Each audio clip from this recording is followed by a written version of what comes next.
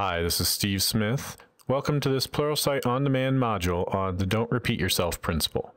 The Don't Repeat Yourself principle, or DRY, is one of the fundamentals of object-oriented design and software engineering, and personally I think that this is one of the most important principles for every developer to learn.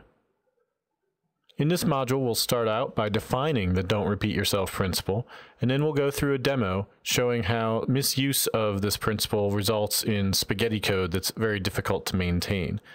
After a little bit of analysis, we'll go through a series of demos showing how we can refactor such code to dry it up and make it much easier to maintain and continue to use. We'll briefly look at some code generation options before moving on to show what repetition in your process can do and how it adds to the waste of your process. And then we'll show a quick demo of how we can automate our process to apply dry as well. Finally, we'll wrap up with the summary and related fundamentals. If you've been following this series, you probably know that I like these motivational posters. This one I produced myself, and as you can see, it shows the punishment for repeating yourself should be something like repeating yourself at the chalkboard.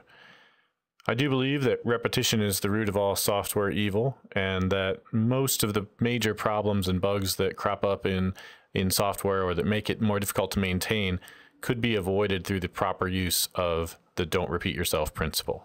This principle was first coined in the Pragmatic Programmer book and stated as every piece of knowledge must have a single unambiguous representation in the system.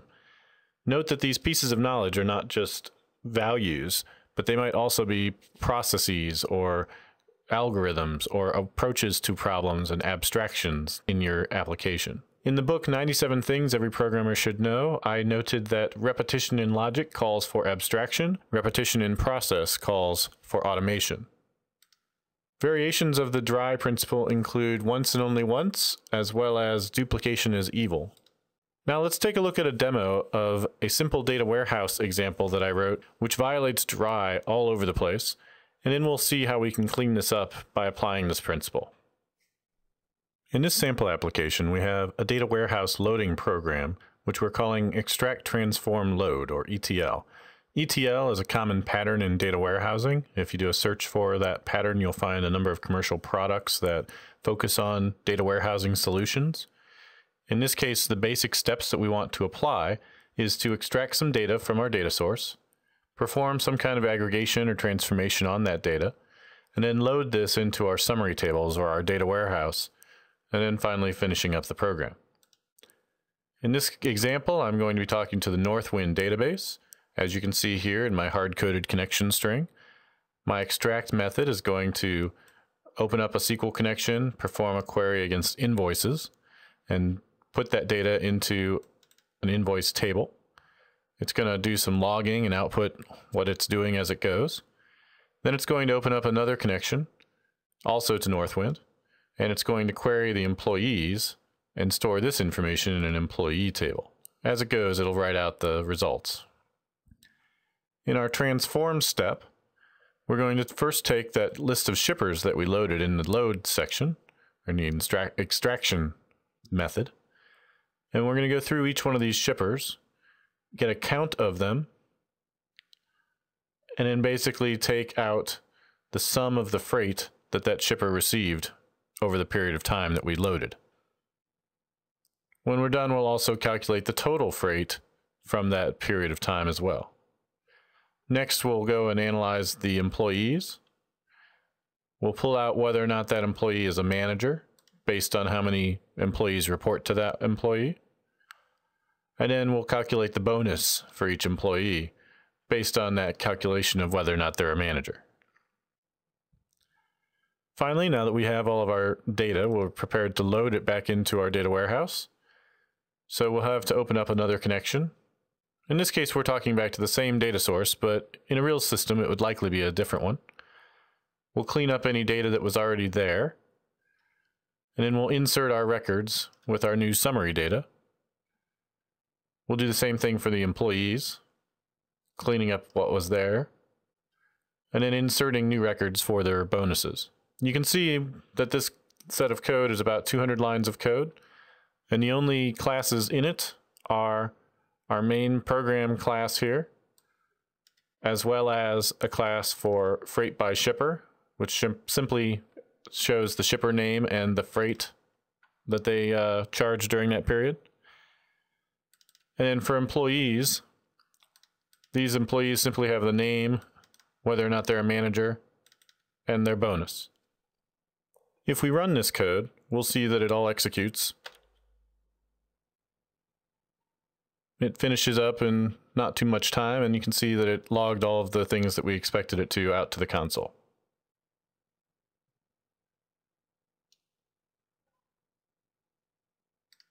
Now let's see what we can find as violations of the don't repeat yourself principle in this code and what we can do to correct it. A very quick analysis of the code shows a number of problems with the don't repeat yourself principle. These can be broken out into the following bullet points. The first one is the use of many magic strings or values throughout the code, followed by duplicate logic showing up in many different locations. There's repeated if-then logic in some branches of the code, as well as the use of conditionals instead of polymorphism. There are some repeated execution patterns where the same couple of lines or several lines of code are executed with some slight variation over and over again.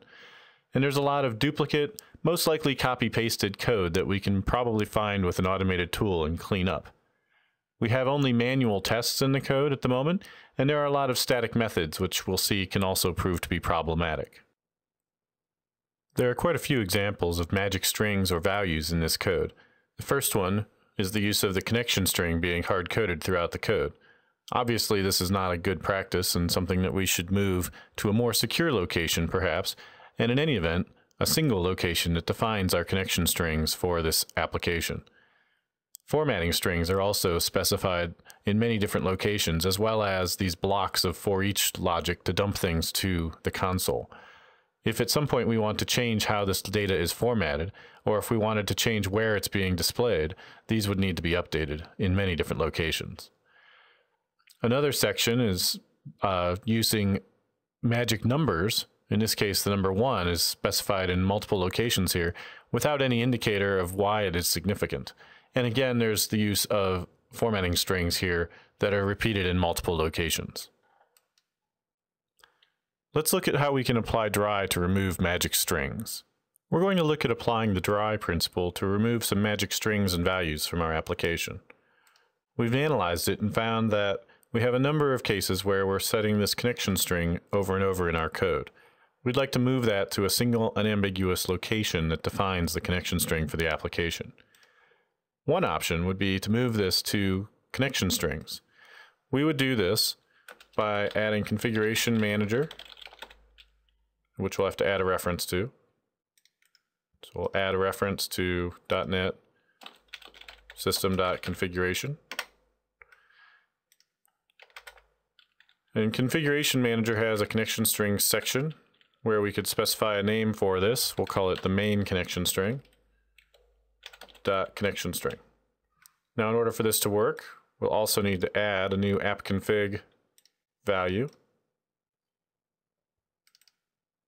And within our app config, we'll add a connection string section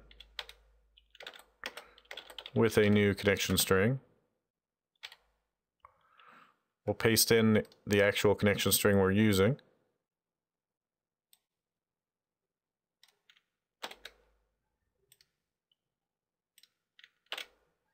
And we'll also give it a name.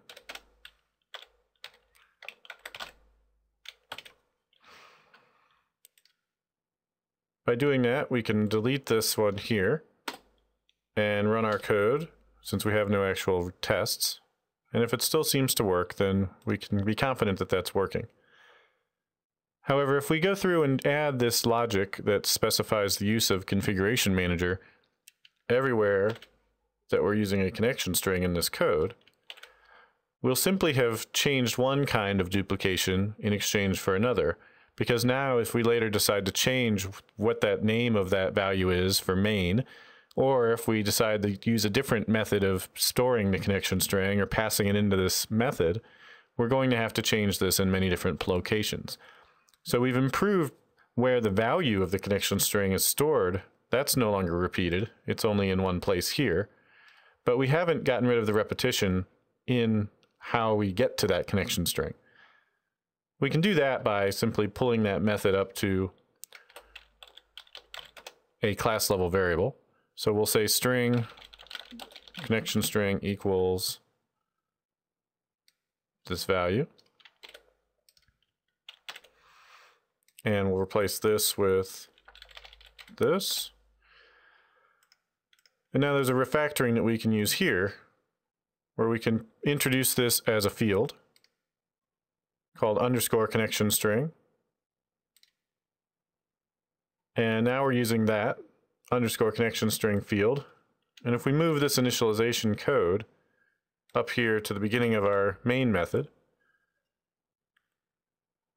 we can then use underscore connection string throughout for all of our connection strings.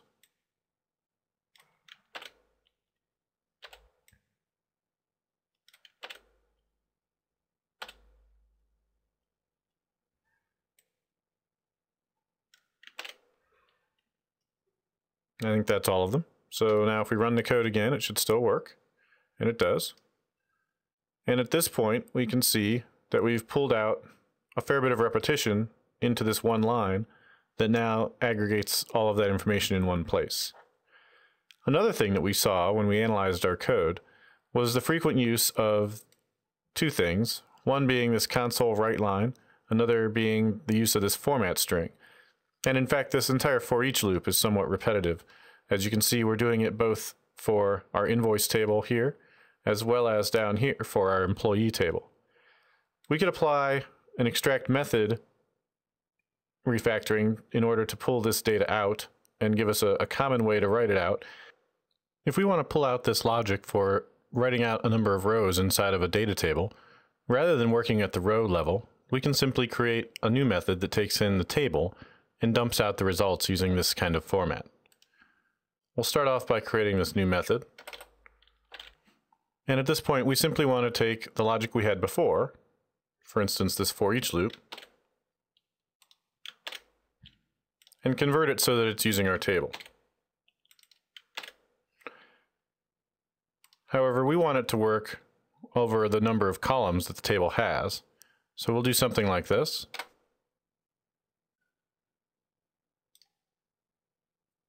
We've added in a bit of logic here that will determine what the total number of columns is, and then loop through those columns, adding in the row with that column index, and then a hyphen between each one, and finally a write line at the end if we don't have any more columns. This will dump out all of the columns in the table. If we want to actually limit this, because for instance our actual usage up here is perhaps only showing a certain number of columns, 3, even though it's selecting all the columns in the table, we can pass in a column count. So int columns to display, let's say, and we'll use that here in place of column count. So instead of just table.columns.count, we'll say it's going to be that. But if columns to display is greater than 0 and less than column count, we'll say column count equals columns to display.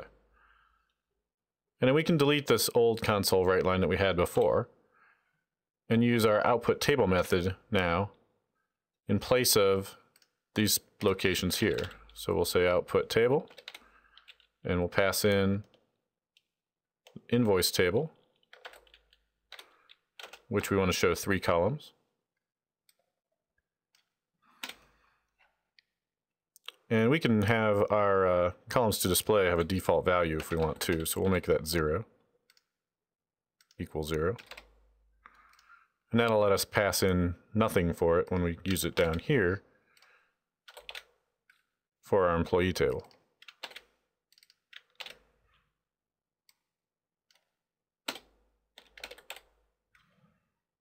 Now if we run this, it hopefully will still work. And it does, and if we scroll way to the top, well, we'll have to turn off some of our logging here to make this easier. let's just do our load and run to show. These are all the invoices being output. And at the end, these are our customers, or our employees rather. So you can see it is still working the way it did before. We have our hyphen separated columns. The next magic value that we had in our application appeared in our transform section, where we're doing these if statement checks, and we're checking whether the count was greater than 0, and then we're grabbing the first item. And if the count was greater than 1, then we're going to grab the second item, which has index 1. And this number 1 here is the same as this number 1 here and this number 1 over here. And so we could do a simple change to say something. Obviously we could fix this in several ways, but the simplest change here to remove that magic number is to have something like int index, which we'll set to 1, and then replace those 1s with our index value. Now if we need to change that, even if it's a copy-paste change, we won't forget one of those 1s when we do it down here, and we have these 2s instead. We'll see how we can clean up those if statements in a separate refactoring. Then the other thing that we have here is a format string. This is for formatting numeric values, decimals in this case. If we want to pull that out, it would simply be a matter of creating a new value. We could create it here, for instance. And then anywhere we want to display that decimal format string, or we want to use it rather, we would just replace it here, and here, and here, with that format string. Alternately, this method of doing this write line could be extracted out into its own method. In fact, this entire chunk of if logic could be extracted into its own method or its own separate loop that does this work. But again, that's a separate exercise. So at the moment, we've pulled out a number of magic strings. We've eliminated the connection string duplication. We've shown how we can output an entire table rather than having repeated loops for displaying rows. We could apply that same logic in other places in our code where we're doing looping and doing output to the console. And lastly, we've looked at some display format strings and shown how we can easily replace those with a variable in our application. We see that our application has duplicate logic in multiple places. For instance, there's this logic here for specifying how to output data to the console, as well as separate locations where we're opening up a connection. Let's look at how we can apply some refactorings to clean this code up as well. We'll start with a fresh copy of our original solution.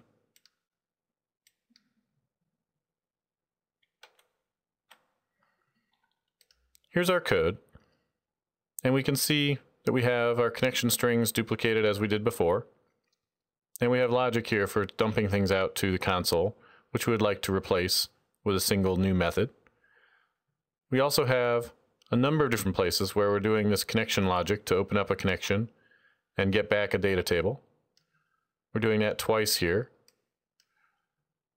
as well as down here in the fill section, we're opening up a connection, executing a query, and in this case we're doing an execute non-query call, and we're doing that a couple of times. In fact, we're doing it 4 times just in this one method. Now we can extract out this code ourselves, or there are a number of well-proven tools that will do this for us. Let's look at an example tool. The simplest tool would be to add a Northwind data context using link to SQL. So we're going to go add a new item. We're going to use a link to SQL class. We'll call it Northwind. We'll go over to our Server Explorer and we'll drag on the tables that we're interested in. And let's see, we also wanted employees and invoices. We'll set up the property for this. We'll say our entity namespace should be entities, and everything else looks good. Now, if we look at our code, the first thing we're going to do is delete a freight summary. So instead of using a connection, we're going to say using var db equals new Northwind data context. And because we don't have our configuration set up for our connection string, we'll just hard code it for now. And within this data context, we want to first grab the one that we want to delete. So our shipper to delete is going to be from shippers in db.freightsummaries, where shippers.name equals the individual shipper in our loop that we're on, .name, and the date, the run date equals 8time.today. We want to select the whole record, and we just want the first one. So we'll grab that, and for our first, we'll do that here. We'll say db.freightsummaries, delete on submit, shipper to delete dot first. And we'll go ahead and submit this now. That takes care of this big chunk of code here. Next, we want to insert a new record with the run date and the values from our shipper that we're on. So for that, we'll do basically the same thing. We'll say our shipper to insert is a new freight summary. Now this is our entity freight summary that Link to SQL just created for us. And we will say that its freight is our shipper freight, and its name is our shipper.name, and its run date is still datetime.today.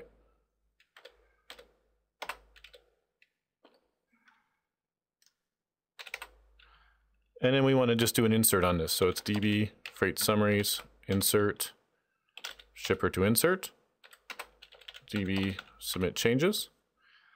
And if we apply this now to this logic here, this is our using statement. You can see it becomes much smaller at this point. And we should be able to run our code and it should work. And it still does. We would do the exact same thing here, but for the sake of time, we won't show that to you. And so that's an example of how we could use Link to SQL in order to eliminate a lot of repeated ADO.NET code. We're still going to see some repetition in this pattern where we're looping through each one of these and doing some kind of a delete followed by some kind of an insert. And we could certainly eliminate that duplication as well using a different refactoring technique. The other duplicate logic that we saw was this output logic up here where we're looping and dumping out this stuff. We actually cleaned that up in our magic strings section, but just for the sake of completeness, we'll show that technique here as well. If we go and we add a method to output the table here, then we can refactor these calls so that they simply say output table with our table name, and the same thing here for our invoices. Taking care to change this, and we only want to show 3 columns for the invoice one. And if we run this, you can see that we're still getting here are our employees and here are our invoices being output as expected. So we've done that refactoring. Let's look at the next one. Another symptom of violations of the don't repeat yourself principle that we see in our code is this repeated if-then logic. In this case, we can see that we're simply checking whether or not the count is a certain value in order to ensure that we are able to write out the value to our table. Let's look at how we can clean this up.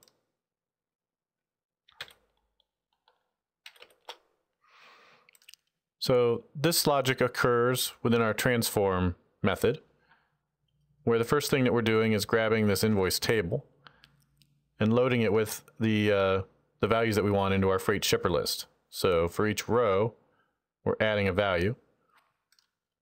And then we're checking to see if our list has a certain count. We want to go and calculate the freight for that particular entry and specify it here. And then if it is another count of greater than 1 or a count greater than 2, we're going to do this.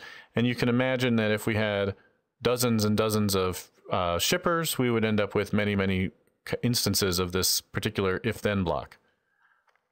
This can be replaced quite easily with a loop.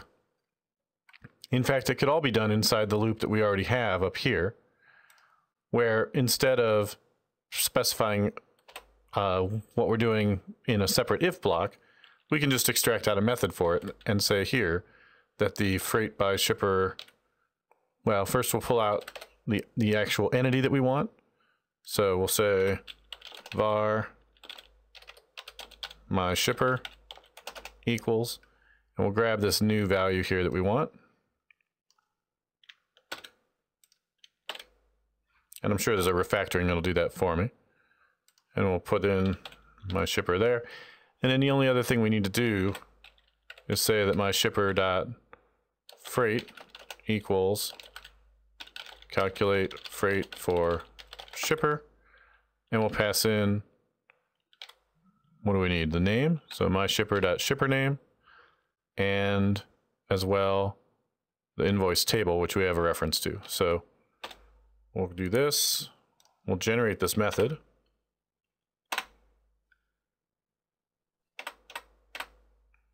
And at this point, we simply copy out the guts of our if-then logic here, paste that into our new method here, and say that we're going to return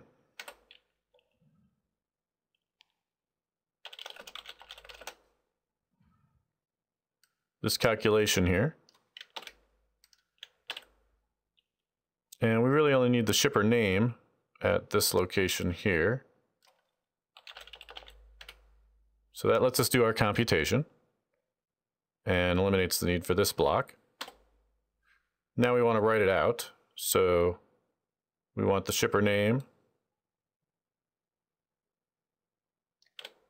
as well as the result.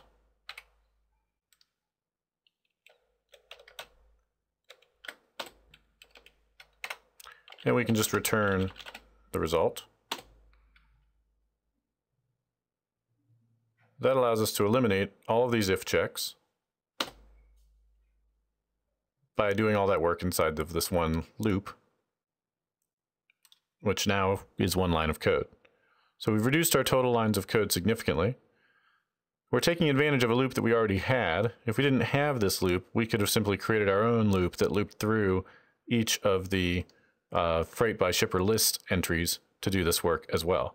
But it's very common refactoring to be able to take a number of if statements and replace them with some kind of a loop.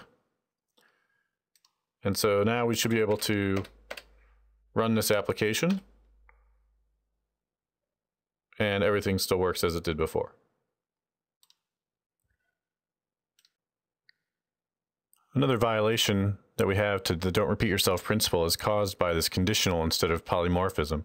Here we see an example of the flags over objects anti-pattern, where it's violating the tell don't ask principle, which is also known as the dependency inversion principle, because we're asking this particular object whether or not it's a manager, and then using that to compute the bonus ourselves within this external calling code and setting it in a field within the employee object. Let's look at how we can refactor this to make it apply the dry principle and make it use the polymorphism instead of this if-then logic that will eventually be scattered throughout our code. So let's look at our employee class. We can see that it has this boolean for whether or not it's a manager. We can take that out of there and create a new class using inheritance. We can create a manager class that is an employee.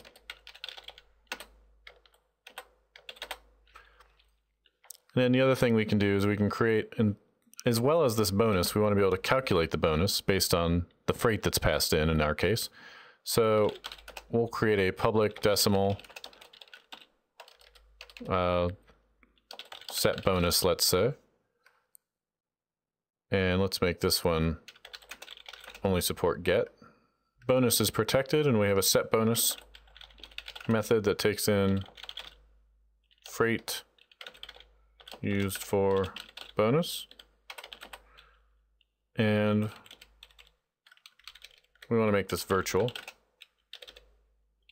And then we will say for an employee that bonus now equals freight used for bonus divided by 1,000. But for a manager, we'll override that. And we'll simply say that bonus is equal to the freight divided by 10. That was our logic that we used before. And this can actually be void, it turns out, because it's doing all the work. Now we simply need to be able to create things as managers or employees as appropriate in our code. So if we look back at our program, here we're going to say that we get a new employee, and then based on whether or not it's got this particular row value, we're going to set it to something or the other. We could certainly create a factory method of some sort that takes in this row data and generates the correct class for us. But in this case, we can simply move these things around. We'll say var employee. Actually, we'll say employee here. And then we'll specify in our if statement that employee equals new manager.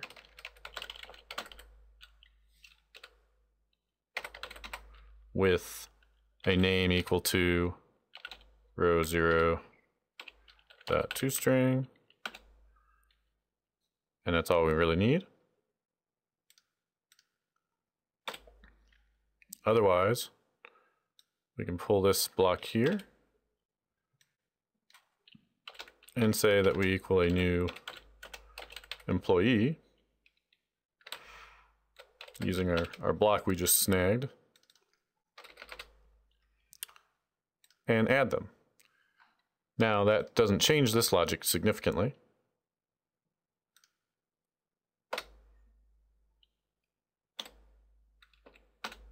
Let's see, there we go.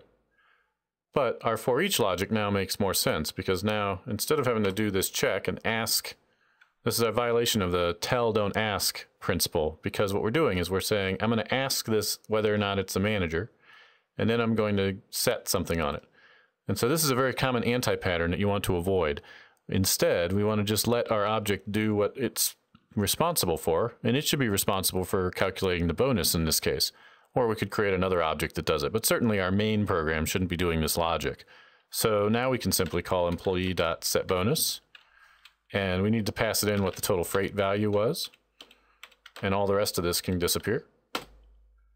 And that eliminates some repeated logic where throughout our code we might be doing this inspection of whether or not an employee is a manager or not, and doing some kind of different behavior based on that. Using inheritance and polymorphism, we're able to apply this right here in such a way that it does that generally, and we can use that same pattern throughout our code. If we run the code, we see that we still get the same results that we got before. Here you can see managers get 20 grand, employees get $207, which is what we had to begin with. This wraps up part 1 of the Don't Repeat Yourself principle, one of the fundamentals of software engineering and a principle of object-oriented design. To summarize, repetition breeds errors and waste. You want to try and refactor your code to remove repetition using a number of known refactorings, design patterns, and principles. I mentioned 2 books that I recommend. The first one is The Pragmatic Programmer from Journeyman to Master, available at the URL shown here, and 97 Things Every Programmer Should Know, available at this URL. Thank you very much. This has been the Don't Repeat Yourself Principle, Part 1 by Steve Smith for Pluralsight On Demand. Stick around and view Part 2, where we'll show some additional refactorings of the code that we were looking at, as well as show how we can apply the DRY principle to processes in addition to just code.